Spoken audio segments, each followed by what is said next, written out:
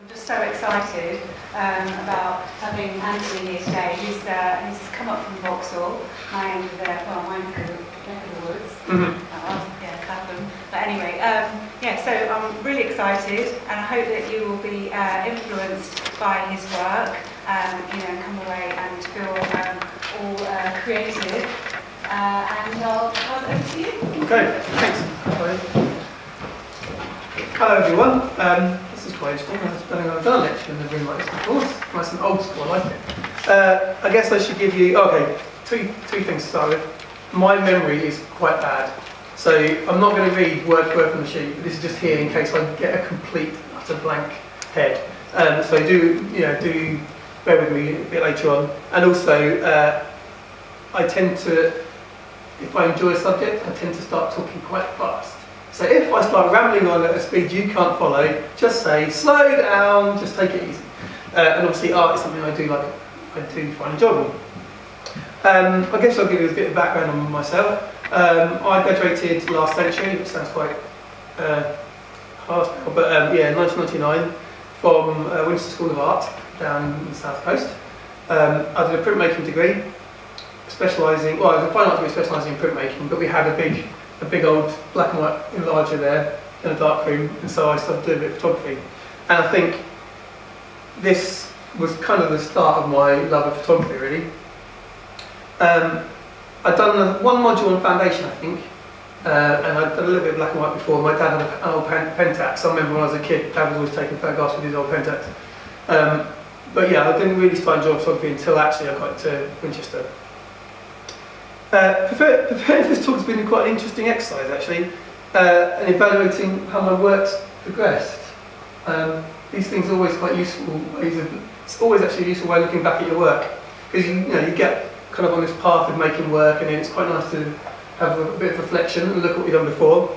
And I noticed that my work seems to fit into kind of 2 or 3 themes, overarching themes, but yeah, 2 or 3 themes. So I'm going to use those things rather than chronological. So most of it is chronological, so it kind of follows when I first graduated to the present day, but it might jump around a little tiny bit. And that's just because it kind of fits nicely into things. So yeah, I've been making work 15 years. Sounds a long time, really. And the first, well, this is kind of like an overview, a sneak preview. This is pretty much some of my practice, some of my stuff I've done. You'll see the slides in a minute, but this is kind of my work, I guess, in like one slide. Let's go to the first one. Okay. So I think it's best to start again. I've also got a slide projector just because I'm very, very old school and I quite like slides. So I'm going to, for the first little bit, I might flip between slides and the digital. This is the screen prints I made in 1999, literally just before this is not my degree show, but kind of around that time. And they're based on photographs I took when I was on an exchange programme in Burghley in the Czech Republic. And while I was there, I was just going around, as you do, as you kind of, almost like a tourist, just photographing loads of things. It was so different in 1997 when I was there than it is now, I'm sure, and also very different to England. It was like, it wasn't quite, it was, the curtain had very much come up, and Berlin was well and truly gone, but it did feel so different. And that thing over there is like a giant kind of surveillance tower. And I had loads of these things left over from the kind of Eastern Bloc kind of time. So, and it was just this kind of concrete architecture everywhere. Everyone looked slightly sad. It was very cold because I was there in February. So I took all these photographs while I was there. And when I came back to Winchester, I kind of fiddled around with them, added a few extra elements to make them look a little bit more sinister, although quite a lot of them look sinister enough anyway. So in case in this new one here, I've added a baseball bat. Can't really see it, but I've made these kind of chasing people. One's got a baseball bat. In one in the second, I added like a gun in one of the shadows. So I just made the image look a little bit like I've captured something sinister. And I overlaid these kind of forensic elements on top on the screen print. I called it body of evidence, as I imagined it as like a sketchbook from a policeman's notebook. Oh wait, that's not it. Next step. So there's a couple more here. Oh. That's similar to that. So I had three backgrounds, black and white part, and I overlaid 3 different versions of these kind of highlighting mark and the forensic marks on top on different masks. So this is a kind of classic pixelization image, the note-taking, highlighting areas. Then when I was very young, this is very early work. And then this is an image I took from a window of scene outs found underneath me, and I kind of added elements into shadows to make this, this kind of group was actually having an argument. I think they were gossiping, in fact, but it was early morning. But yeah, so I had all these things just to kind of give you an idea that it was something more was going on than actually was there. Okay, stop on that one. So that was the first one I ever did.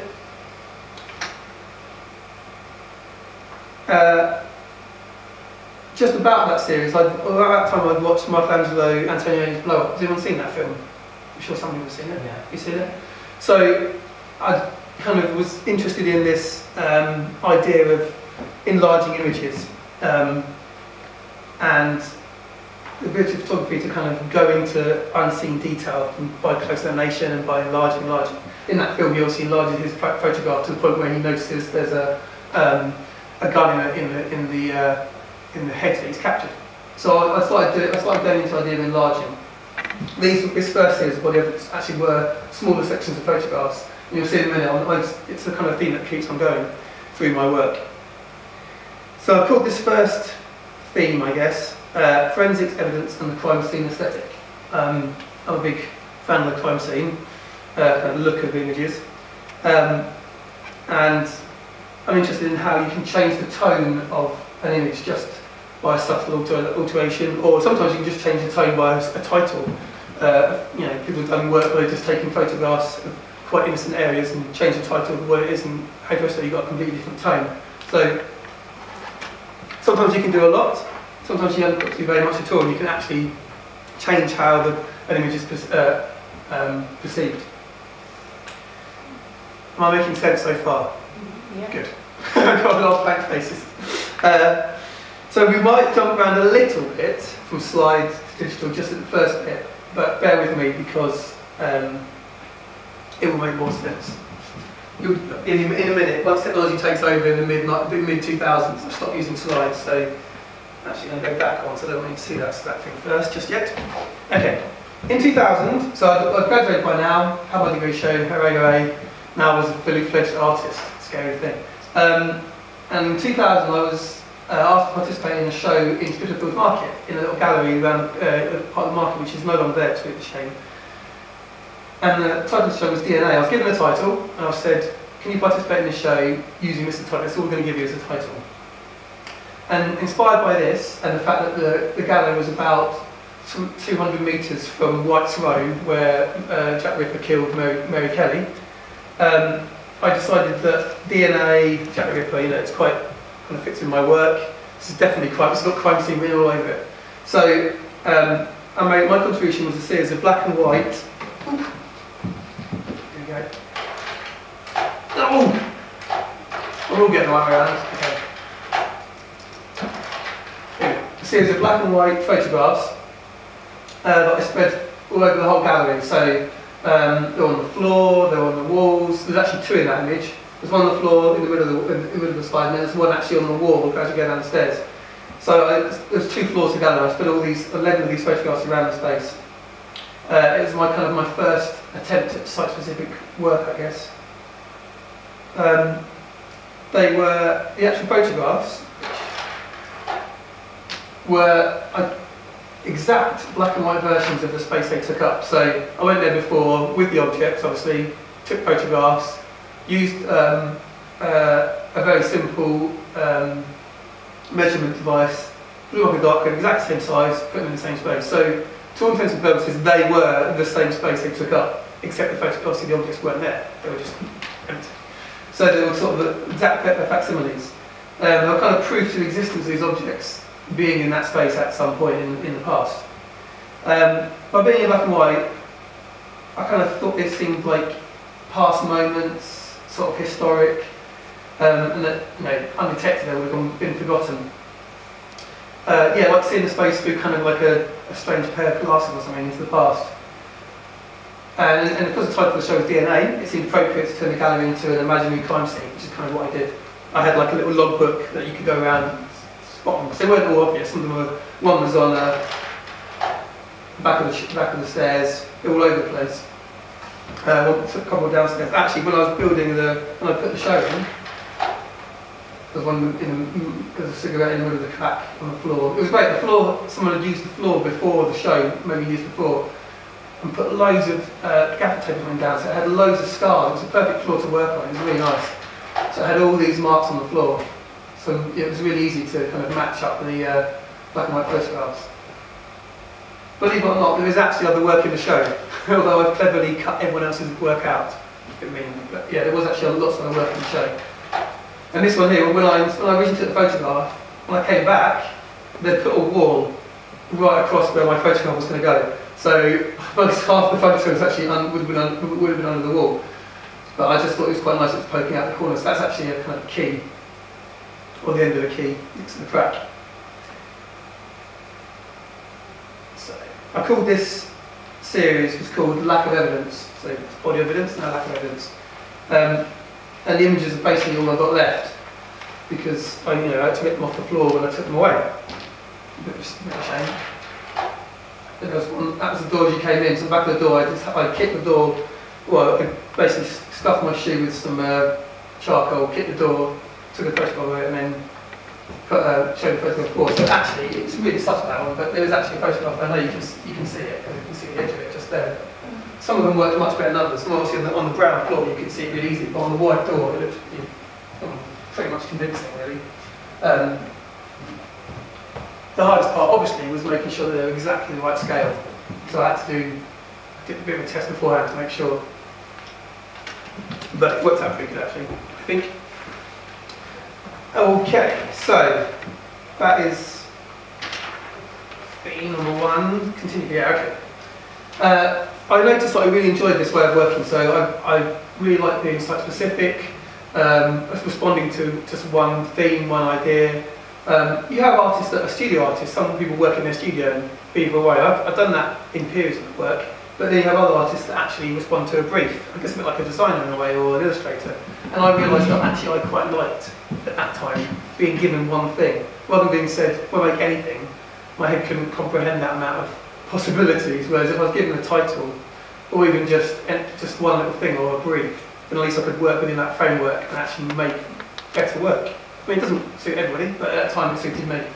And so I realised that I really liked this kind of idea of site-specific and working to a particular brief. And then in 2001, I was asked to document the Barbican Centre. Oh no, it's not up there, sorry. Yeah. I was actually invited to have a show at the Barbican Library, and I said, well, okay, that's fine, but can I take loads of photographs of Barbicans? It's an amazing building. It's full of amazing concrete underpasses, hidden kind of passageways. They gave me accessible areas, so I really got to go to everywhere. There's loads of gardens. I don't know if you've seen the Barbican, but there's actually at the top there's actually greenhouses and stuff. It's an amazing building, not just the public bits, but even the kind of slightly sinister back alleys. I mean, it's a beautiful building. So, and they said, yeah, that's fine. You can just go to take as many photographs as you want. So, and I've always been interested in this building and this the Barbican anyway. So, I jumped at the chance, to be honest. It's quite a foreboding kind of place. I find Barbican. It's sort of slightly uneasy when you're walking around. It's supposed to be like a utopia, but you feel slightly scared. I certainly would if I was out on my own at night time. But yeah, it's a very kind of slightly scary kind of area of London. And the grainy images that I made, with this kind of urban exploration and urban jungle, definitely suggested this sort of sinister element. I think maybe it's my own slant as well, because I was looking at it in that way. So I decided then, rather than simply show the photographs in the library, that would be way too easy and also not that interesting to me, I wanted to invite the viewer to participate somehow. And so this poster, we got it printed up and put it all around the Barbican, and it was basically like a police incident poster that advertised the show, and also suggested to the public, come and give us a hand, and encourage them to participate. So it was kind of like an advertising as well as a call to arms, I guess. And then, yeah, that's a very kind of pixie image of one of the ones I took. For some reason I haven't got any slides or images of the actual photographs originally, but I'll show you what I did. I realised that when they started making their changes, I really liked it. So actually, I never shown the original photographs, but I'll get to that in a second. So yeah, so rather than having this show, I wanted them to do something. I wasn't sure exactly what I wanted them to do, but I wanted them to participate. So the visitors library were given this opportunity to take part in this kind of pseudo investigation, and the way I did it is I gave them a box of the photographs. There was loads of them, and contact sheets and all sorts. Put it in the library next to the CCTV machine. I don't know those things even exist anymore, but it was a bit like a microfiche reader, and you could enlarge documents and things. I'm sure now we don't even use it. I'm sure we use something completely different. But at the time, the Barbican Library still had a CCTV machine, and also the fact it was called a CCTV machine. I had to use it. It was perfect. Yeah, so and that machine was you put the photograph in this kind of like a bit like a microfiche, and it would instantly magnify it, and you could go quite close. And so during their perusing, I got the visitors to, well, I encouraged them to write and draw and mark and highlight, a bit like my body of evidence series, onto my photographs, as if like an officer working on a case. So, and the process was kind of like my thoughts at the time. I was looking at looking deep into my photographs. I just watched my fans and Tony. So, you know, I was kind of obsessed about what could be hidden in the background of my images, what's on the periphery, what I actually captured. And I let the public kind of decide, make their choices to what was important, what needed further investigation, what they thought was a key clue or something. By the end of the exhibition, I will go to the next shot. Is it on here? Yes, it is. Yeah. By the end of the exhibition, or I don't know if you call it that, by the end of the participatory period, the box photographs became a kind of visual diary of all their thought processes. And yeah, there's some interesting things came up actually, and interesting interventions from my anonymous, because no one left their names, so my anonymous collaborators. So I knew at this point I wanted their efforts to be seen. Wasn't quite sure how, but I sifted through the material, I recropped them, I reworked them, and because they'd been quite small, I actually enlarged them as well. So this is actually, again, I zoomed in a bit to the original image. And because I kept it deliberately small for them to have to zoom in. So all the photographs were actually quite small, so they had to look into it. I didn't make anything easy for them, they had to zoom in. So yeah, I recropped them, and yeah, kind of reworked them. But I just felt just copying their marks wasn't really good enough. It wasn't conceptually enough either. So I need something else, and my solution was the idea of the ring.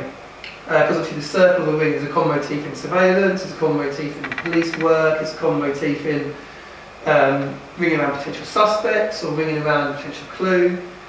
It's got numerous associations, especially on Crime Watch. We kind of used to seeing things ringed, and it also means things become also quite ambiguous as well. It's quite it means that things are ambiguous. Are they good? Are they bad? Should we be scared of this person? Should this person be ignored? Like when they're pixelated out, are they innocent bystander? Are they an actual criminal? And then obviously the ring, as you saw from my first slide, comes into my work later in nest boxes. For some reason I keep coming back to this idea of the ring or the circle, but we'll come back to in a minute. So I wanted to make these rings. So to prevent to produce things photographically, I use an enlarger and a simple mask, hence why it's got that kind of funny, not complete outline, as you can see. So the outline's here, and then it sort of disappears over here. So I just basically use the enlarger, so I put my photograph in the enlarger, expose it correctly, slightly put it out of focus, put the mask on, and expose it again. So it was all done very much, hands-on, hence why it's not quite perfect. I quite like that. Definitely the days before digital. Okay. There's another one. Bear in mind, I took all the photographs, but I didn't do the additions. They were all done by the participants. I mean, I've recreated it, but the person decided that these two having a conversation needed further investigation, and this is the 5 exit steps. Okay, where was I?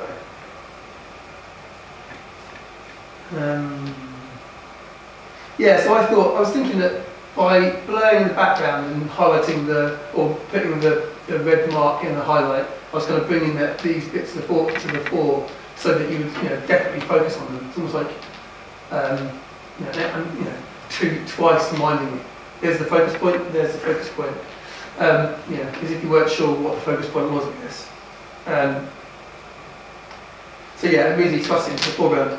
I'm just going to read this because this is what I wrote at the time. Part crime fiction, part surveillance style documentation, photographs and their additional marks alter our impression of these spaces, I think, and situations. Innocent places become loaded with sinister undertones, and minor details gain significance. Once highlighted a conversation between colleagues, in the calendar suitcase or the fire exit sign, fire exit stairs, have an added implication. Passing two strangers becomes a potential incident. So I was just, it's kind of this whole kind of crime scene thing. That person obviously didn't like the guard, the attendant, so he decided to lag him out. That's not me, obviously. I don't know who me is, but certainly not me. And there's the two strangers in the suitcase. So I hope to exaggerate the sense of drama, as what I was thinking at the time, by combining the marking and blurring process. So, everything else was kind of irrelevant. This is what you have to focus on. And for some reason I didn't show this work, maybe in 2002? 2002? Yeah, sure I did.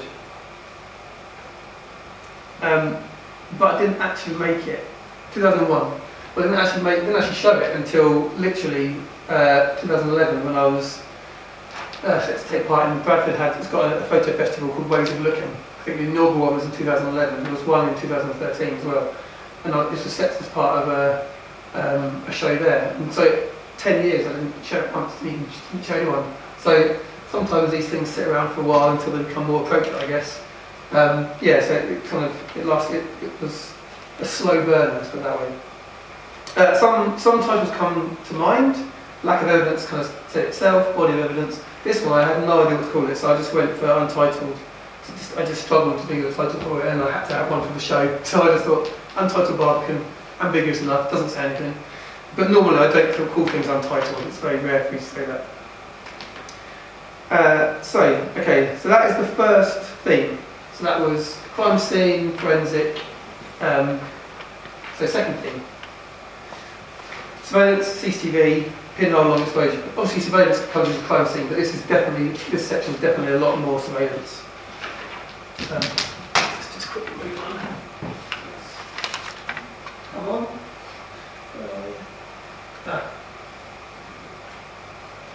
Ooh.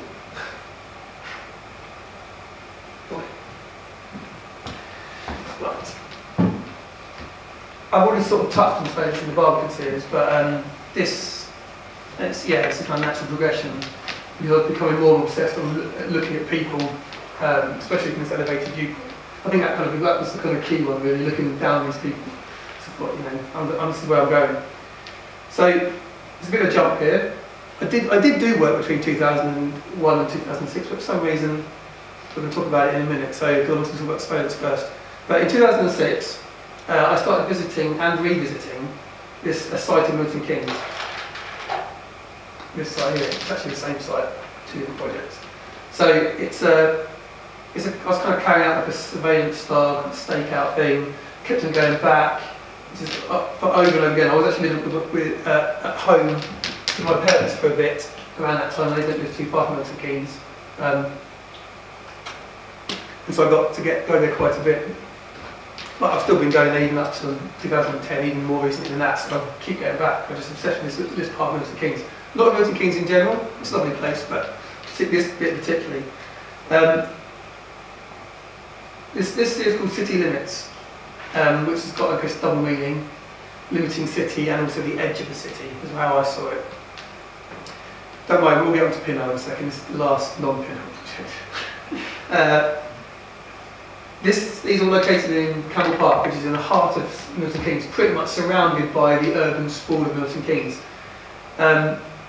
It's a space for outdoor pursuits, why this bit here is, and it's aspiration living, there's really posh flats, but amongst all this stuff there's also this kind of littered with these like leftover bits, like a no man's land in this, like, it's a highly planned city, like, it's a new town. I don't know if anyone knows, has anyone been to Milton Keynes? Or you anyway, no, so it's not that bad. I mean, it's literally the fastest growing, it hasn't been the fastest growing city for years, but it's meticulously planned. And even though they've meticulously planned it, they've obviously meticulously forgotten bits, because this is very much, we was reading until recently, still left over. And it's quite a lot of land. They've just kind of, especially this bit I'll go into in a minute, but these bits here, they've just given up and thought, oh, whatever, we'll come to that at some point in the future. So they just stick up a fence, quite a, you know, ridiculously small gate. So there's almost like they've been forgotten, or certainly been deemed worth doing something with at a later point in the future. So I purposely took these at night, partly because I wanted to kind of show this idea of the modern city. It's very much a car-based city. I mean, Milton Keynes, you haven't got a car, you don't get anywhere. The bus system is rubbish. It's all right, but it's not very reliable. So you pretty much have to have a car to get anywhere. And also because I also use my car because I quite like the idea it looks a bit like trespassing, like I shouldn't be there, like I sort of come across it, you know, in the kind of middle of the night. So I didn't want to do it at daytime. I definitely wanted to take it at night, and I realised that the car gave the kind of aesthetic that I was after. Okay. Yeah, as I said, I like these very token gestures.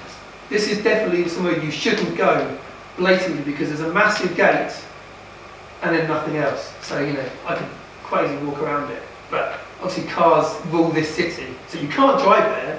It's a weird, it's very Milton Keynes. So yeah, this just makes me maybe even more curious about these spots. And these, even though they're sort of over the road from each other, it's all the same park, it's all Camel Park. And that's Camel Park as well. So yeah, just in case you wanted to drive to wherever that goes, which actually doesn't go anywhere, they put these massive bollards up. And they've been up for a long time. Okay.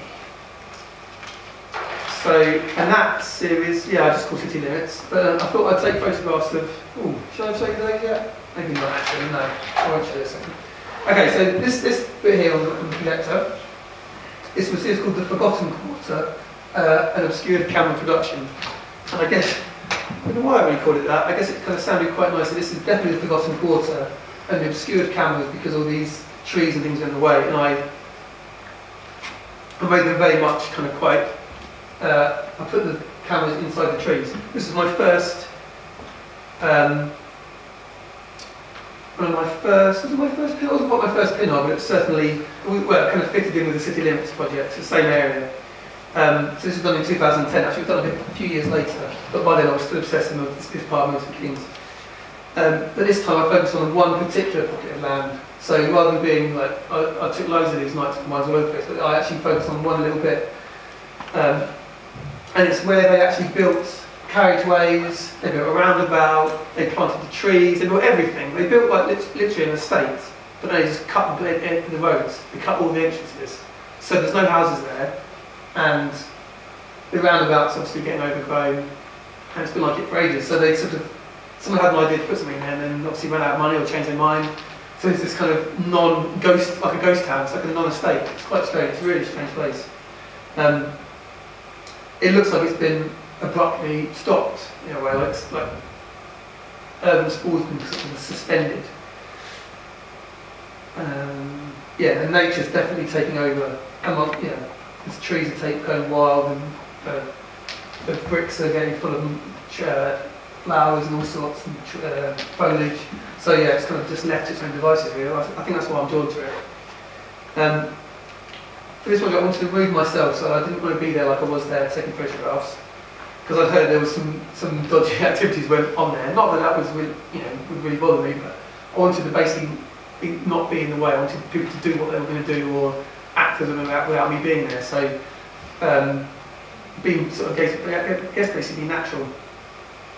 And I've also been experimenting with miniature pinhole cameras, these little things here, tiny thing, basically film canisters, which I'm sure you've maybe used before. Has anyone used them before? Someone turn a canister into a camera?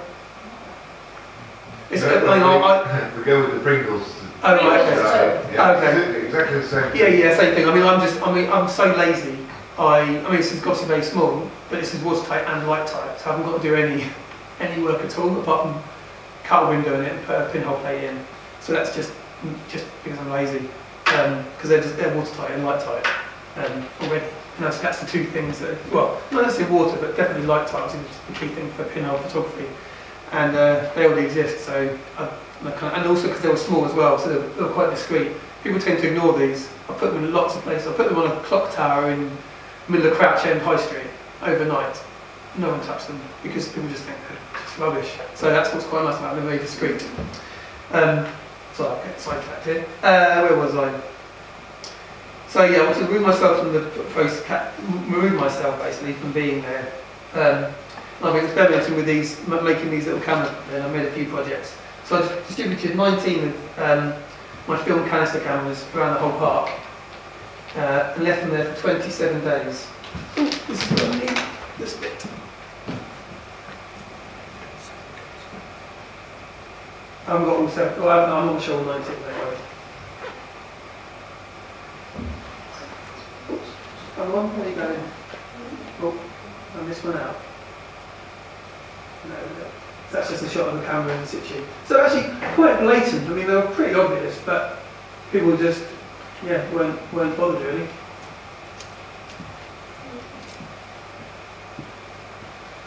So that's the roundabout. It's on the left. Have we got another one? Oh yeah. So yeah, this is all the different areas. As you can see, yeah, just a pile of soil. There you go. That'll stop you from coming in. You can kind of see all these kind of the roads and network and stuff. And they just give it up. We'll just leave it. We'll leave it. Okay, is that going to stop there?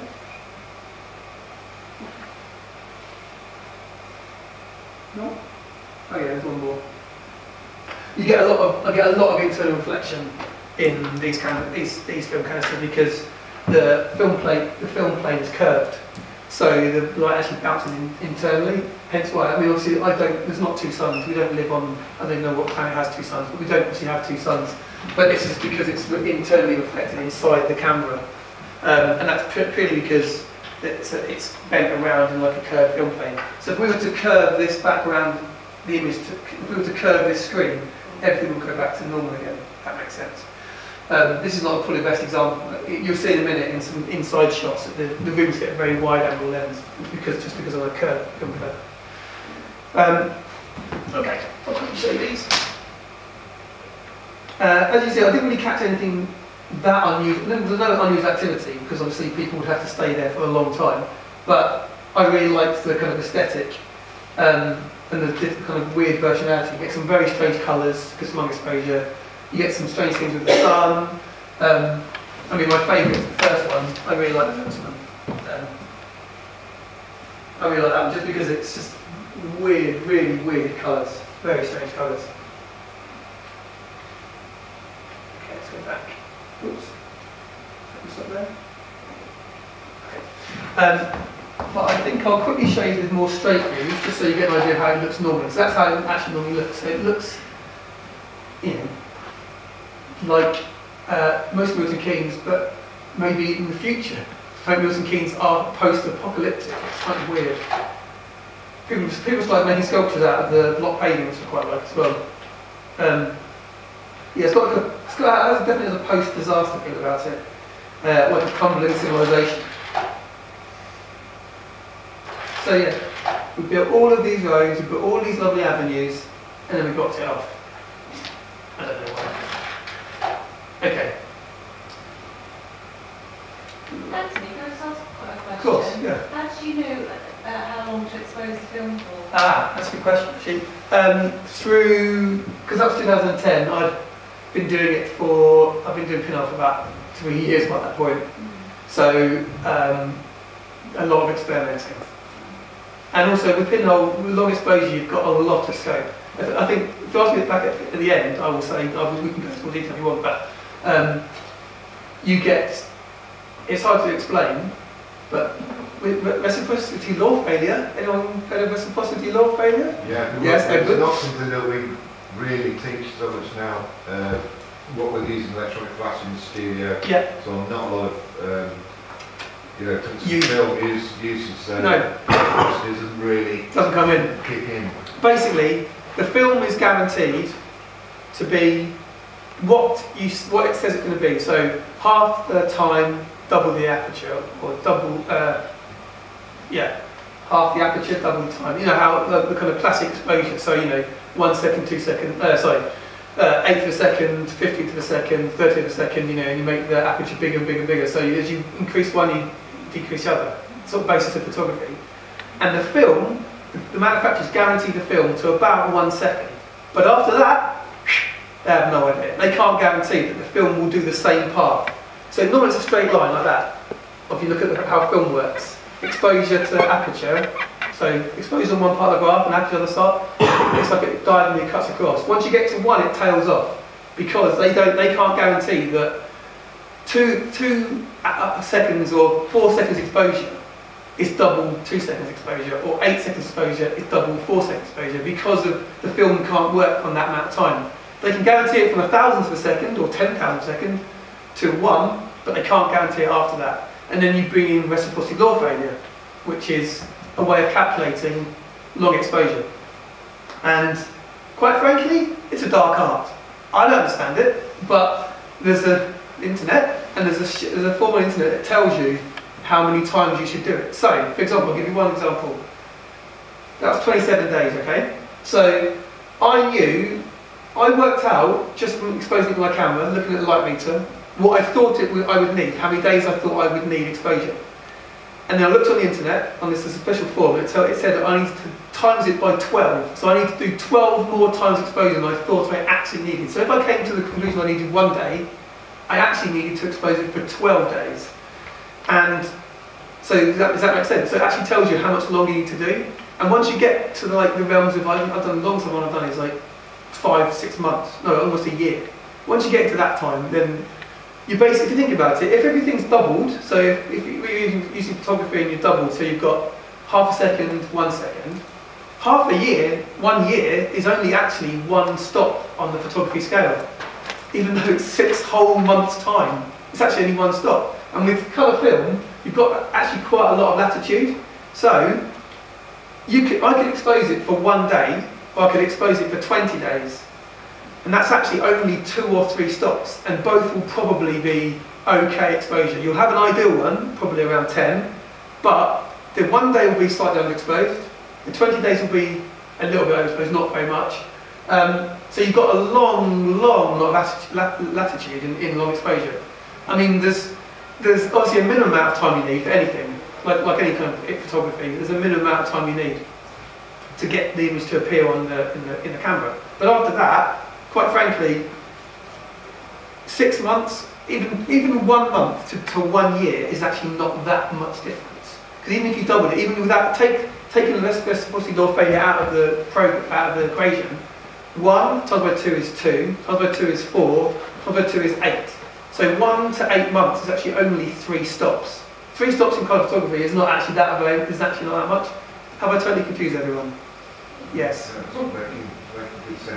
It's not, that's actually not that far. When you're using photography and you're doubling things, 1 month to 12, you're doubling it again. So it's always doubling. Do you know what? I love maths at school, and I finally found a use, because most of my time is spent working out exposure, and even then I can be quite what's the word? Liberal. One thing that occurs to me, other than reciprocity effect, is that there is going to be a difference in temperature. Yes, of course. And film emulsion is sensitive to. Oh yeah. It's temperature. It's very sensitive to temperature, and it's also sensitive to humidity as well. So, and the cameras get quite hot if in direct sunlight, as I've discovered.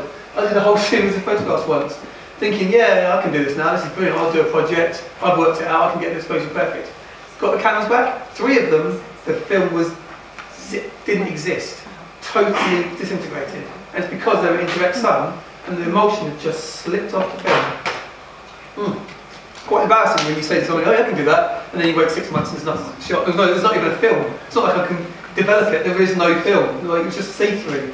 It was like the emulsion had just come off. And that's because it was in direct sunlight. And it was over winter and summer, so yeah, you're right, the temperature makes a massive difference. So you've got respiratory snore failure, but you've also got outside temperature, particularly cold winter. You know, they can't guarantee the film to work under extreme temperatures either. And these are like little hot boxes. They get quite warm. So I've done some. Well, I'll show you. I've done some work with behind perspex. I've actually opened up my cameras and they've been dripping. So they've been so wet. There's so much condensation that they've actually dripped. And the contacts for the battery have actually rusted because it's just so wet. So I think that's why I kind of like doing this, because as much as I think I've just about worked it out, nature then chucks in another whole other problem. Oh yeah, condensation. Oh yeah, temperature. Oh yeah, time. Oh yeah, night time. So yeah, that's what I kind of quite interested. But I mean, we'll come on to that in a minute. You'll say the same. Does that answer the question?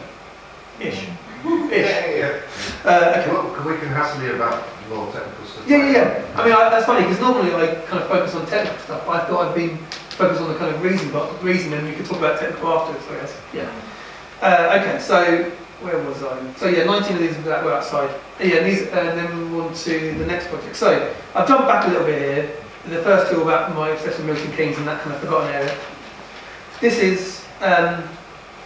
is pretty much, I think, my first major pinhole project. And it was a couple of years before the festival. Yeah, it's 2006. I've done pinhole photography from around 2004, maybe even earlier. But this was certainly the biggest project I did. And I was part of an art group at the time. You know, strength in numbers and all that. It's quite useful to know. You get more stuff done when you're with some other people. Individually, it's quite tricky, but you get a gang of you. People tend to say yes to things. We get a lot of people saying yes to stuff. The fact that geography and our locations are spread us pretty much around the whole of the country. Otherwise, we'd probably still work together because there's loads more people who said yes. We got so much more money and so many more grants, so many more shows when we had a group of us. Yeah, there's a lesson. Anyway, okay, so I was part of this art group, and also I guess with an art group as well, you've got your network is huge. So one of the people in the group, her dad worked for Cumberland Lodge, which is it's in Great Windsor Park. It was the Queen Mother's, hence the photograph's been on the wall, kind of her lodge, and now it's like a kind of a busy conference centre, but not for like business, but more for like thinking. So they have like police conferences, quite apt for me, and they have all sorts of kind of theoretical-based conferences with great minds rather than great economics, I guess. So yeah, it's an unusual location for an exhibition because it was full of furniture and pictures of the Queen and the Queen Mother and various other things.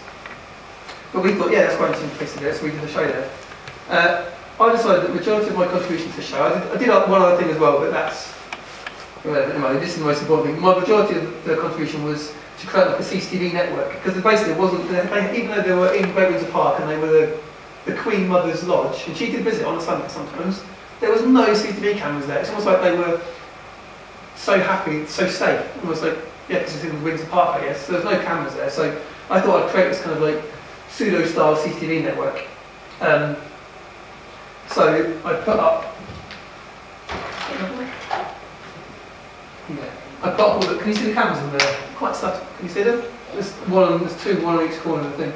I put up all this network of cameras. But yeah, I think it's also because it's a chance for me to work on quite a large scale, and also hopefully get some interesting images. But I positioned them kind of discreetly again, above head height, looking like a CCTV camera in the corner of the room, and sort of definitely looking slightly downwards. So yeah, they mimic actual surveillance kind of positions. I was kind of thinking where they put surveillance cameras. And again, they were distributed amongst all the public areas. I had 30 in total. They were exposing for 24 hours a day, 7 days a week, for 17 weeks. And just like in Campbell Park, they never stopped exposing. So that's, as I said, that was constant exposure for 27 days. This was constant exposure for 17 weeks. Although, as you can see from the images, so they're not. not much happens, basically. Well, a little bit of stuff happens, but I would say that months definitely, yeah, not much of the movement is seen apart from the kind of, it's quite invisible. It's quite frankly, they get hundreds of people every week, but really all that's kind of moved is most of the fabric's still there. So this is the chapel. So the chairs get moved out quite a bit. So you end up with like thousands of chairs, it's only about 10. But actually quite a lot of things. You get interesting sun coming in at various points. Bear in mind, it's open 12 hours a day, so it might have been sunny all the time. So yeah, only really the kind of trace of human activity. Where's the next one? Oops. Is it going to the next one? Come on. Yeah. So that actually is a view from the camera on the right hand side. That one there is a view of the right hand side camera on that slide, looking at the left hand side camera right there.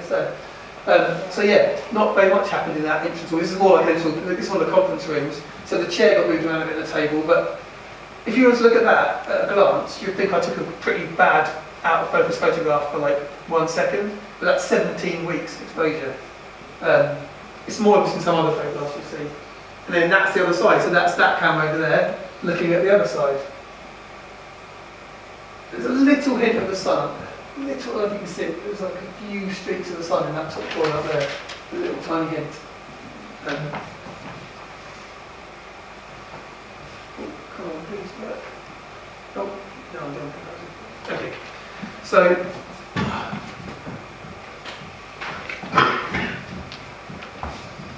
yeah, so only sort of really only the trace of activity that appeared really. In like routine furniture shifting, basically cleaning around, repeating lay on the table. There's another shot. So this is more the cameras around.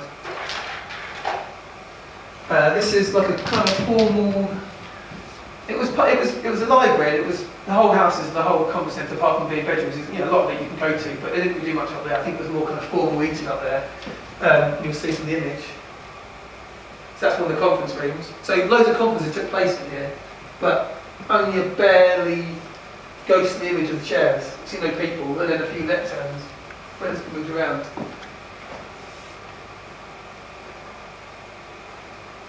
And the door opened and closed a lot. So the furniture in there. There's only actually one. There's only one music stand. But I quite like the fact there's loads of music stands. There's only one sofa, but something kind of moved around. So almost, I guess it almost becomes like a Braque painting or something. It's kind of every dimension of the same object. Yeah, I think we've thought about that before. That's kind of how it looks. Come on. I like the way that the chandelier is really clear in that photograph. Can I ask a question? Because I'm not a photographer and I'm struggling a bit with this. Oh dear, okay, yes. You said this was an exposure over 17 weeks. If you wanted to catch a person in there, would they have had to be in the same place for 17 weeks? No, they could probably have to sit there for a week, I reckon. Okay. They wouldn't have to be there the whole time, but they would have to exist on in a certain spot, a bit like the chair, for quite a while, so at least to make the impression. Maybe if you had a security guard sitting. Yeah, I mean, if you had someone, exactly. If you had someone, if it was more of a museum environment, and you had someone sitting in the same spot, yes, they probably would come out. Oh, one thing I didn't say, that's purely practically wise. Obviously, the ones outside, the ones in Camel Park, and these ones would be overexposed because I'm working backwards. Even though you've got reciprocity law failure, I'm doing the opposite to most people. I want to slow the time down, and the only way to do that is you have to put filter over the camera. If you just, I think inside you can get away sometimes with that, but not for 17 weeks, but you can get away with actually just having it open all the time, and it'd be okay. As soon as you go anything outside, you want to involve the sun, you have to then put graduation filter on it, or you have to put ND filter on the front, neutral density filter. Otherwise, it will just be overexposed. So when I was talking about this reciprocity law failure before, I'm kind of working backwards. I want to do a long exposure. How do I work out some exposure? Oh, I slow the photograph down by putting filter in front of the camera, and you can basically layer it up. So like neutral density filter works by laying up. So sometimes I had 6 sheets of filter on the front. So the camera, I mean, this one hasn't got any filter on this, it's a normal camera, but it would stick out quite a way because I put loads of filter on it. And loose density filter works by halving the time, so you can get different grades, but it just changes the amount of stops the camera exposes for. So it's basically a grey filter in a way, and it just lets less light through. So I can control how long I want the exposure to be by just putting more or less sheets of the filter on. But what I start with, I always start with how many days I want to expose for. I take a light meter reading of that location, either inside or outside. I then work out how many stops it is to get to that exposure. So say the camera tells me, oh, it's half a second, and I will expose it for 20 days. I work out just how many more stops there is 20 days. So half a second would be 1 second, 2, 4, 8, keep going, doubling it up. Then add the reciprocity law failure in. Have I lost everyone so far? No, yes, you just explained it to me because I am a photographer and I was a bit confused. Yeah, because if you're not altering the aperture, how are you altering the amount of light? With the ND filter. Yeah, get it now. Yeah, sorry, I should have said it before. I missed that crucial bit of information out, didn't I? So so the aperture stays the same, and all I've got is time, and I put the filter on it. Yeah, so I missed that kind of crucial element. Well, I came in late. So. Oh, no, I think it was me forgetting the important thing. So, Anthony, also, like for most of the guys in here that have done pinhole photography, there's only a couple, I think they've actually been using film. So we've been using papers. So probably working, just black and white multi-grade paper. Because it's quick and easy to get through, get an image and so on. So when you bring film in, which is obviously a lot faster, we're looking at rating the film around about 2 ISO or something. So you're bringing in, so you'll be using something like 50 ISO. Well, no, actually, I tend to use 400, or 160 or 400, depending. Right. So the film's not fast. You're going to slow it down. Anyway, well, no, because as soon as you said needs practical filters, it's going in my head. It's got to be using that hole. Or I'm going to ask, does it matter about the size of the hole? The hole does make a slight difference, but to be honest, I've made a lot of cameras, like 70 odd cameras, pinhole cameras, little ones, and I've only got one beading needle. And depending on how far I go through, the beading needle's got that kind of end to it. So and I've actually measured with a magnifying glass and a ruler that's got like points of a mil. And to be honest with you, my cameras vary between 0.2 of a mil for the hole to about 0.4. Right. And I've noticed not a great difference between, even though that's double the size of the hole, it doesn't make a huge, massive difference because it's only double the size. 0.2, 0.4 is double. It doesn't seem to make a massive difference. I think because of reciprocity law failure, especially outside, because you're talking about a big latitude, it doesn't seem to make a huge amount of difference. It does if I'm going to be doing lots of short. If you do short exposures, yes, it would. It could be a difference between taking a shot for half a second or like open and close without even doing it. But I'm doing long exposure, so it doesn't seem to make that much difference. Does that make sense? Yes, absolutely. Yeah, I don't know why I use 400. I'll come back in a minute. Actually, that's a good question. Does that mean that all your shots are going to have enormous depth of field? In theory, yes. In practice, no. And I think the reason for that is because there's an optimum pinhole size for every focal length.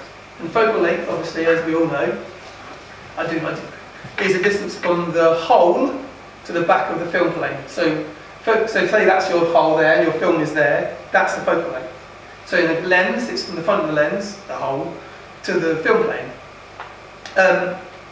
The optimum size for this size of camera, I think it's 3.5 centimetres. So maybe 35mm distance here, maybe less, 34mm. I think the optimum pinhole size is infinitesimally small that I can't make it.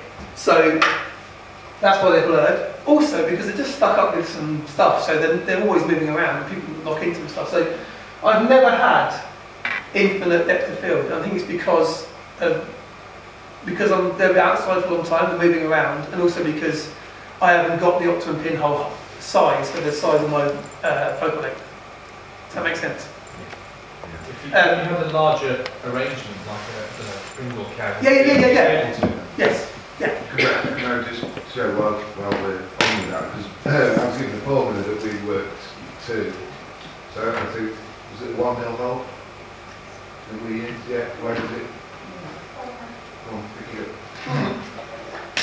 Wow. We're working out from this formula, Anthony. Yeah. That's a long focal length. The square root of the distance of the focal length, square root of the distance divided by 25 should give you the size of the hole. We worked it backwards from the size of the hole to the so working it out and hold it up. That's how it is. There you go. As you can see, this is totally not the ideal box because I'd have to be, well, my hole would have to be so small, like hairline. However, in saying that, it's very much altered what we used to with pinhole would have been very wide angle, and it almost feels like it looks like a 200mm lens. Yeah, it does. Yeah. So I guess you could end up having quite a wide camera. Yeah. I hated maths at school. No. But trying to apply this, it becomes so great. Anyway, we'll put. Okay. We're almost there. We've got one more set to do. Okay. Where was I? Yeah. Queen Mum's house. So and this one here. Okay. So I have no idea what time it is. So how long is my phone on? My phone's gone off. Am I right for time? Yeah. So this is this room here. So the camera's on above the blind up there, and this is the table with what you see in the light. This is what it captured. So a lot of formal dinners, I think, which I quite like. But yeah, so lots of chairs. There's only like what 8 chairs, 10 chairs, but hundreds of chairs, loads and loads of laying the table. So yeah, so it was more like the trays basically than anything else. Okay. So I kind of like this sort of semi-aerial view of the world, so kind of pinhole perspective, and the kind of quality of images you kind of get from them. Through one of my contacts, I work up at Burghley House, which is in Lincolnshire near Peterborough, and they agreed for me to install some cameras there. And I kind of mostly did it because I wanted to see how different it was to this. Cumberland Lodge is very much a busy working lodge, working conference centre. Burghley House is basically like a museum. It's like a National Trust place. It's static displays. And I kind of wanted to see, and also if there's any guards, if people would come up, or what I would get. So I put some cameras and shots there. That? Oh, yeah, there we go. You can't actually really see that camera. It's up here, but it's not the best exposure you can see. It's there. Camera's up there. You just moved it. I just moved it, yeah. Come on. So that's the shot. Oh, there you go. So actually surprisingly these were a lot crisper, and I think maybe they'd been moved around less, so I think I fixed them down better. The other ones I just had stuck to the wall, whereas this one actually I put on a solid, because there's loads of this kind of corner thing, I stuck them on something solid, so I think that kept them a lot more rigid, so I seem to get a lot more detail, and also I mean Burghley House is an amazing location anyway.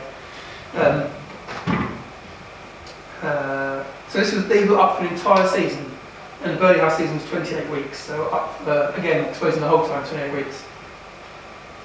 I totally different to Common Lodge, and actually it does, because it looks like that, literally looks like no time at all. It could just be like just a quick photograph.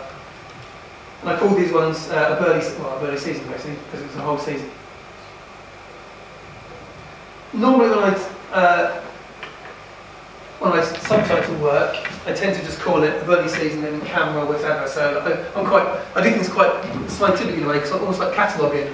So yeah, I seem to kind of favour this descriptive method of titling. So I'll have a title of the show, of the series, I know, Forgotten Quarter or Lack of Evidence, and it would be Camera 4, or in the case of Lack of Evidence, it was actually the number of the neck. So I do kind of quite a catalogue-y style of titling. Yeah, like a scientific, it's slightly scientific. Let's see if I can get through these. So that's another one. That's the orangey dark. So that's the only one that actually had a lot of movement, because that's the restaurant. So those like little bits of light that you can see, that's all of the backs of the chairs, I think. Catching the sort of silver chairs, catching the light. Oops.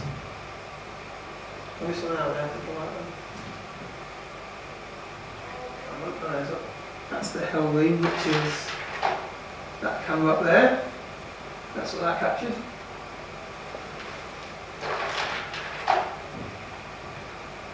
Do you know what? I can actually see the camera. I mean, Burghley House itself is an amazing.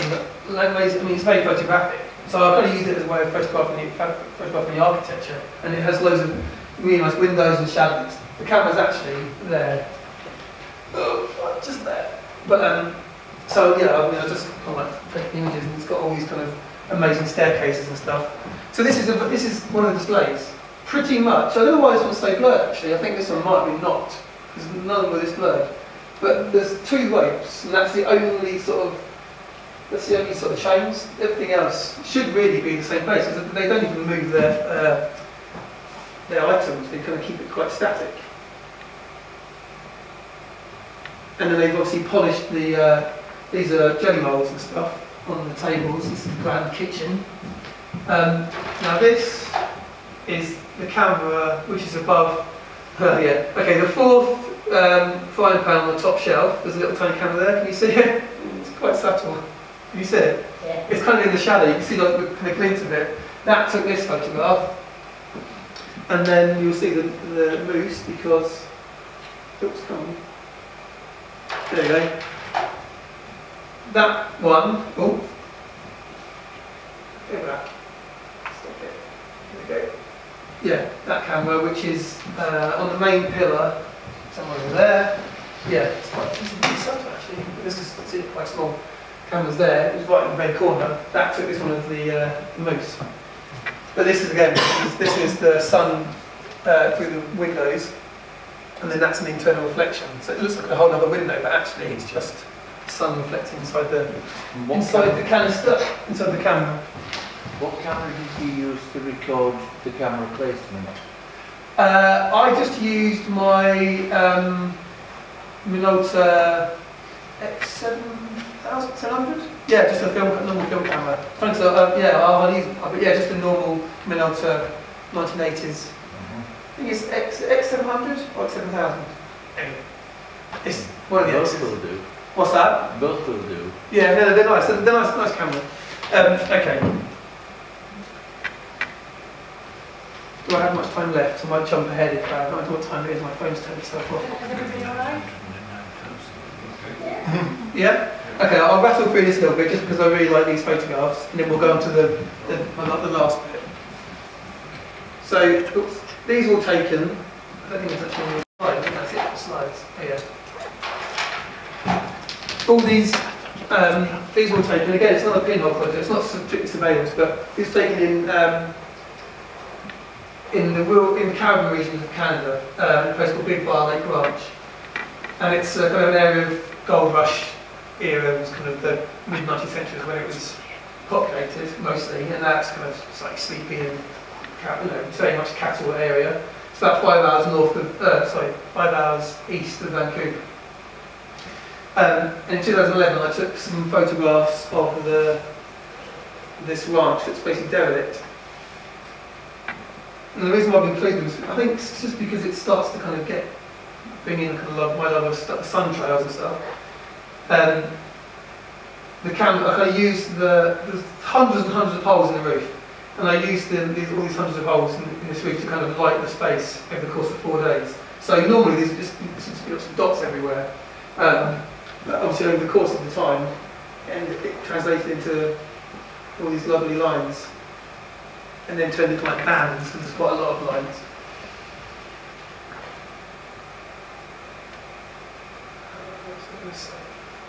Yeah, I knew I wanted to use available light, and I wanted the condition of the building to actually dictate it. So I've got the idea that it was the sun inside the building that's created all these lovely sort of streaks. That's not how it looks. It actually just looks like a normal room, very dark, dingy room with lots of little dots everywhere. But then obviously over the course of the 4 days, the dots turn these lovely lines, and also the sun moves around to get the rafters and shadows and stuff. So you couldn't get this image under normal conditions. You can only get it under long exposure. It wouldn't happen like this. You can't see it like this. So yeah, the sun's illuminated through the windows, not through windows, but actually through all these hundreds and hundreds of dots. Someone told me last week that they look like underwater, especially this one. Where is it? Where is it? Come on. Yeah, that one there. They said that looked a bit like underwater. I think it's kind of slightly bluey hue. And you've got this kind of fisheye wide-angle style because of my canisters. So you end up with the walls end up looking like they're slightly curved. I mean, they are curved in the photograph, but if you were to bend the photograph like this, they would go back to the nice straight lines again. So yeah, there's that kind of shipwreck look about it maybe. I think I was drawn to this site, this big Bar Lake Ranch. I think I was drawn to it kind of a bit like I was drawn to Milton Keynes because there's sort of modern. They've kind of got a mystery to them. I mean, I know the history of this place. I know it was a cattle rancher, and I even know the guy whose ranch it was. I don't know him personally, but I know his wife was still living in that area not that long ago. But it has a certain mystery because it's kind of strange. It's sort of been left. It's a kind of modern. It's a modern ruin, I guess. And it's kind of been forgotten, but. So I wanted to capture it before it falls down. It's because it's Canada and because it's very wet. It's not that wet, but it's just very kind of well, basically nature takes over things in Canada very quickly because most stuff's made of wood. So it's not going to last very long. So I kind of wanted to capture it before it fell down, which I'm sure we'll do very, very soon. So there's the ranch with the sort of sun, 4-day sun in the corner. Oh yeah, that little funny cutout in the corner. That's because I use bits of 5.4 film. That's what I was going to do later. I cut up bits of 5.4, and this is obviously the bit that's got the vegetation. And then these holes here, which I mentioned before, when they develop them, so I don't do colour, but when they develop them, they have to obviously pull or clip somewhere on the negative to develop it. So that's the bit they grab. So you end up with these kind of like line of holes. But it's all part of the process, so I show it with everything else. I don't cover it up to show it. Okay, the last little bit. This is the last section. Time lapse the moon, I call this, and DIY aesthetic. And I say DIY aesthetic because there's obviously long exposure, and time lapse has got a lot of kind of overlaps. But this definitely introduces my love of objects. I think making pillow cameras is sort of a hint to it, but I really, really love the idea of this photographic object. Or a sculptural object. In digital photography, you can sometimes never print a photograph, whereas I'm really mad, get working my hands, doing stuff, making stuff. And so yeah, hopefully this will demonstrate my love of the made things.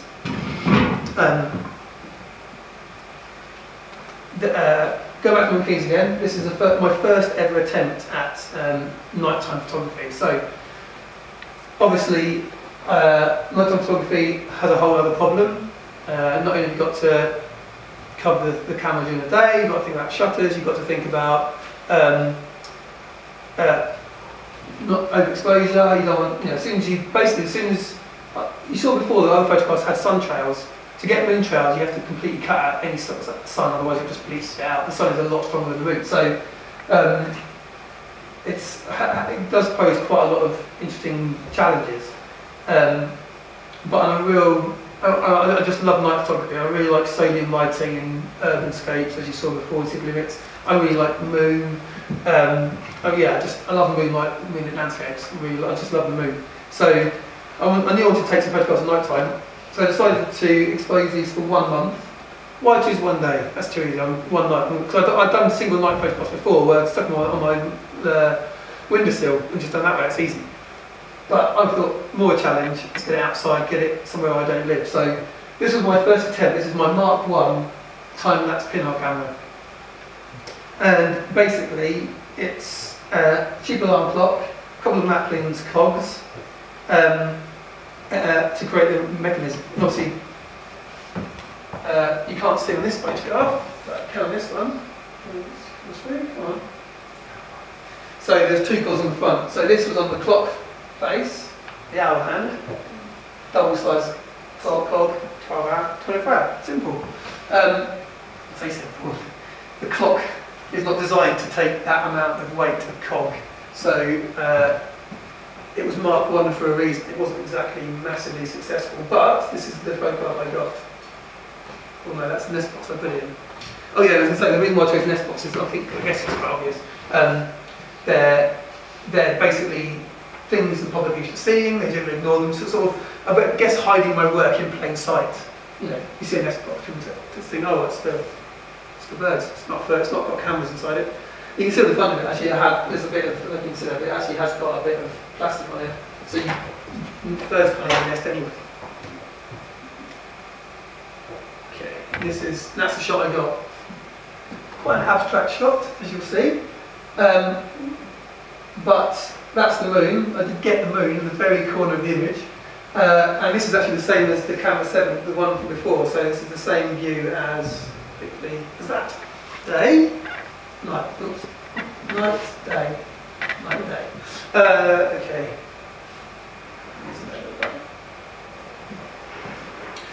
So yeah, I love making something. I really like the challenge. I think that's why people like do pinhole, because I like the exposure challenge, I like the making challenge. So in 2011, I was selected to take part in the Format Festival, which is in Derby. Now, normally I send existing work, but I just thought I'd had loads of trouble getting permission to show to put my nest boxes in the public. For some reason, people didn't like the idea of me putting nest boxes outside. I think they weren't pleased about me putting cameras, because they didn't quite get the comprehend idea that people wouldn't be seen. But as soon as you said to any kind of council, oh yeah, I'm going to put cameras in the parks, they sort of go, well, hang on a second, this is, you know, privacy. So I tried to explain to people that actually, unless activity that you did in that park at night time was there a lot, you aren't going to be seen, but it's quite hard to explain. So this is brilliant because I got into the show, and I sent the proposal and they accepted it, I got the full backing of the council so I could put it anywhere in Derby, and they actually encouraged me to do it. So that was good. This is an opportunity for me to do something which everyone else had said no to up to that point. They were quite reluctant, whereas the good thing about Derby was they weren't reluctant, which is nice.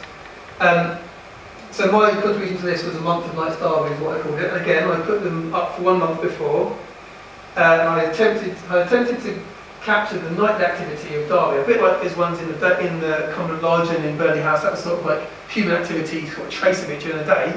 This was going to be the trace of nightly activity. Obviously, apart from the moon and a little bit of snow and condensation, people don't really show up. Not in this one, I do it in a couple more. But you know, I was kind of interested to see how it would work.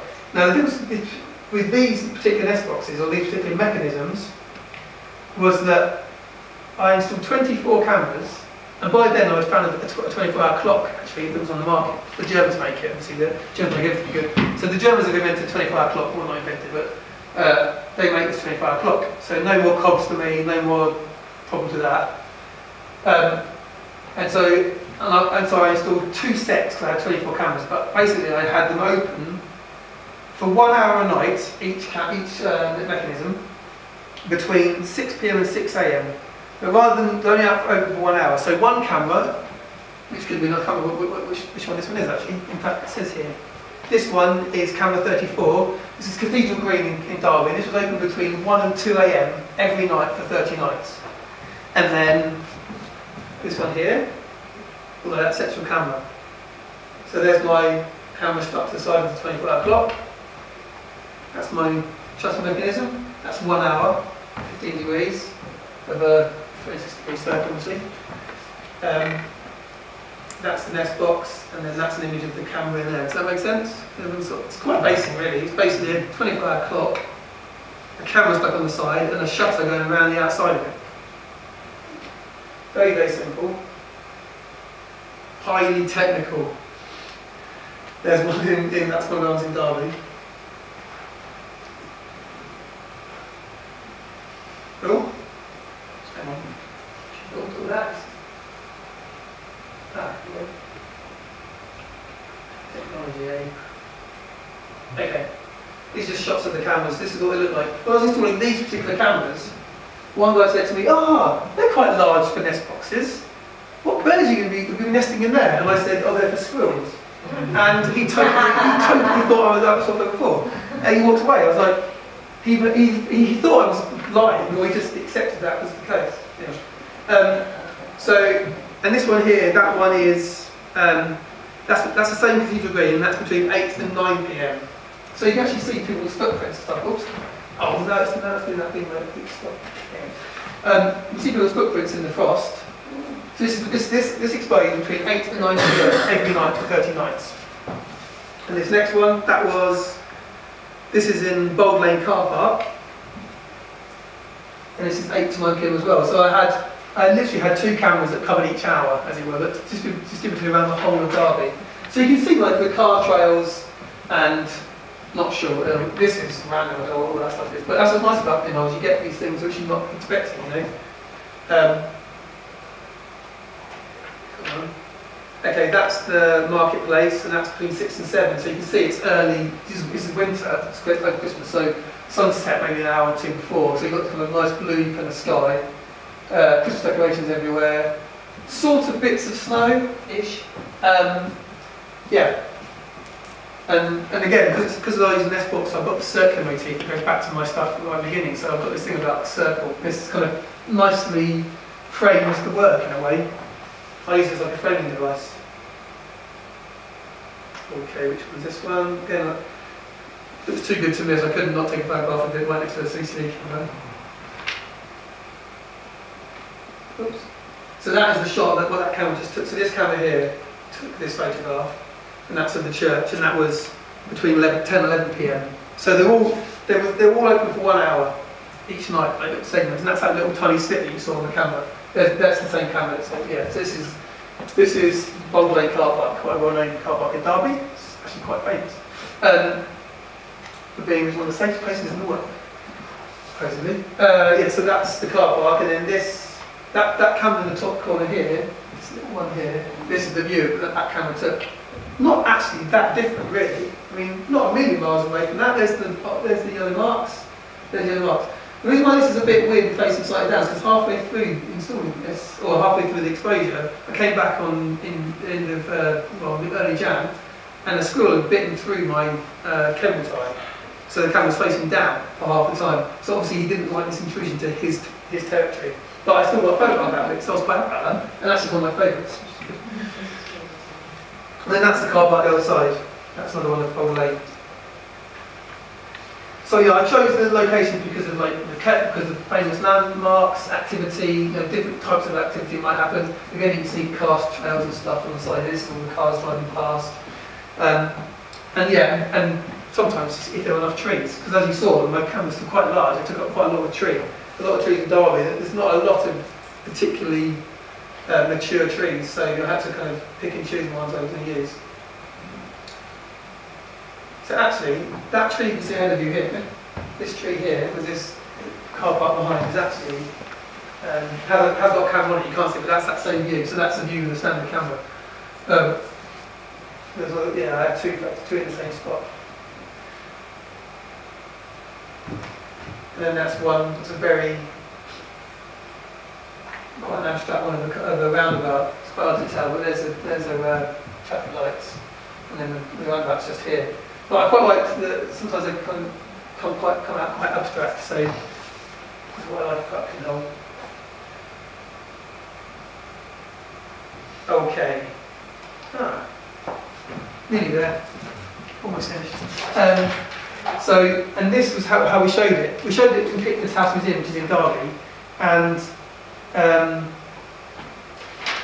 we didn't want it to be just a load of photographs on the wall. I don't like to do things kind of standard, and I had to use the cabinet somehow, so we decided to block the cabinets, make them look like giant nest boxes in a way, but rather than have the camera, before the portal was used to take the photograph, we thought it would be good for people to peer in, so we used the sort of circular device again, had the photographs inside these cabinets, and so when you went to a space, you're just kind of confronted with this network of like maze-like cabinets. And so you had to kind of peer in to see. You couldn't see any photographs. So you went to a photography festival, you couldn't see any photographs when you first went in, and it kind of made you. And well, we hoped it would make you peer in because you could see the light. And yeah, people pretty much did that. So they were sort of we used the kind of motifs from the nest boxes, this idea of peering, it's like looking in, replicated in the show. It was, it was a little bit kind of mischievous in me because I wanted it not to be photographic. I didn't want it because the whole show is just full of photographs, and after a while you kind of get a bit bored from seeing photograph in its frames, another frame. So we said, let's make it a little bit different. So maybe it's slightly mischievous, but I didn't want you to be confronted with a photograph as you walked in. Instead, it made it into insulation, which I think actually it looked really nice. Actually, it was very hard to photograph because it was so dark in there. I mean, it was pretty dark with just these lights coming out, this light coming out of those boxes. Okay, nearly there. I did make a book from that project, so my first self-published book, and again that kind of falls into the kind of making object-based stuff. I really like that. I think photo books have had a real renaissance of late. I think photographers are realising that the photographic object is almost is a nice thing to have, and a lot of people do. I mean, there's photographers that just make books and don't actually do any work, do any actual printing. I mean, there's a guy who was in the Brighton photo manual last time, not the one recently, the one before, who literally made his whole name just making self-made books. He started exhibiting now, but he hadn't exhibited, he just made his own books. And I think, yeah, this is definitely my love of the photographic object. That's Stephen Gill. It is Stephen Gill, thanks for being my memory. Yeah, his books are brilliant, they're really good. So that's pretty much almost everything. I'll do the last little bit, which is more kind of just where I am now. I've done sun trials, that's easy, I said that's quite simple in a way. Well, if you point a camera outside or point it at a window, you'll get a sun trail. Moon trails, that's much more difficult. You've seen a couple in the Derby shots. I mean, the motivation for that project was more that I wanted to get some shots outside and wanted to use the trees in Derby. But I realised I was capturing the moon, I was like, oh, I want to get more moon images. So this is Mark 3, is it Mark 4? This is Mark 4 pinhole box camera, time-lapse mechanism, and it's purely I wanted to get the idea of the moon. So again, this is an hour. As you can see, that little tiny slip. That particular exposure is an hour, but yeah, I really want to focus on sort of moon trails. But it's quite a hard thing to do. It's really challenging. I mean, I've always been fascinated by the moon. The space race, its history. It's got so much myth. I don't know. I just love the moon, and the fact that we only see it because the sun's there. Quite like that. It's only there because the sun shines on it. Otherwise, it would be a dark shape in the sky. We'd never see it. So yeah, I really love the moon. I've become quite obsessed with it. So this is my next Nest box camera. I used again Burghley House, so I put some up at in the Burghley Gardens, full of condensation. So it's quite hard to combat really, but that's Burghley House. It's actually a very nice building, Burghley House. What was the exposure for that? The exposure for this was 5 months. So I had them in the gardens from November 2012 until March last year, 2013. So they're out for 5 months. And I really tried to simplify the design. You saw it. All it was, I just had the clock with the mechanism on the top of it, and then the camera hung down from above. And then so the clock wasn't actually attached to any of the the camera wasn't attached to any of the mechanism. Whereas before I had that big thing going around it, it just seemed to be too much stuff to go wrong. This was, I mean, I've even got a newer one which is even simpler, but this was literally just shutter, clock, camera hanging down, that's it. And the thing just rotates around it. So just to try to simplify it, try to make it work basically. And these are the photographs that I got. So that one there, that's the camera that took that one. And a lot of people think these are sun trails, but I promise you, these are just the moon. I know that seems not that exciting, but to get the moon trail, it's really, really hard. One moon trail, easy. Anyone can do that. Because it's loads on the internet, it's just thousands. But to get 5 months of the moon is really hard. Well, unless you've got millions of pounds and you work at NASA. And as you can tell from these photographs, the beginning and the end is daylight. This is daylight, and that's because the shutter, okay, say that's the camera, because I had the shutter kind of coming around and doing that, and then closing up again, I started the exposure when the shutter was exactly in front of the camera pinhole, so the holes here in the nest box. But actually, when it started coming around and my exposure started doing that, light crept in on the side and at the end of the day. So this is basically beginning and end of the day. So it's like so I've got a little bit of light squeezing in day before actually the exposure was supposed to start. Because too much light came in the corners. So this is why I've got almost daylight here and almost daylight here. But actually, I quite like it. I mean, I've now got a new camera which won't have that at all. But I sort of, it was a bit of a surprise. I wasn't expecting it. But yeah, so I actually managed to get day and night. And what I quite like is the moon actually goes into the daylight, which is quite nice. Or I guess it's not even daylight. It's probably when it's sunset, but not pitch black outside. And then this is a reflection in the lake of the moon above. This is a reflection, which I quite like as well. There's another one. So that's, yeah, the moon as it goes pitch black. Okay, this is the last bit. This literally is the last thing. So, yeah, kind of, I think I've said it a few times, I do like making stuff.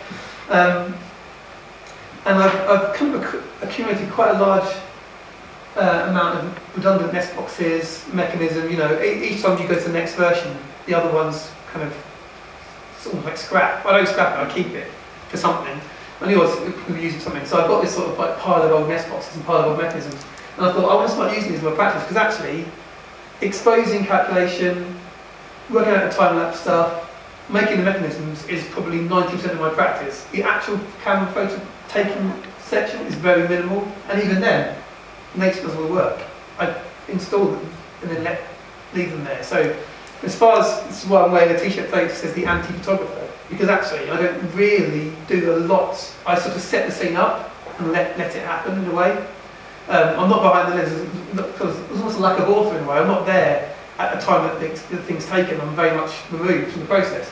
And likewise, in my practice, most of my practice is taken up with making things and preparing and calculating, and a little bit of it is actually photography, which is why I call myself an artist photographer.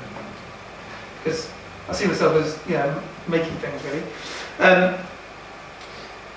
So with this in mind, there's a show at Burghley every year, and they have like a sculpture show. Obviously, you know, I'd like to be a sculptor. I'm a frustrated sculptor.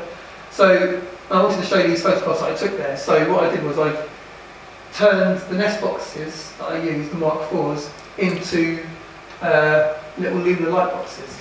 And by that I mean, there's a little button here you press and it lights up. So it's actually inside like the nest box will come like a light box. But it's, because it's outside, I've made it solar powered. So there's like you can't see on this, but I did this before, but underneath it there's actually a solar panel.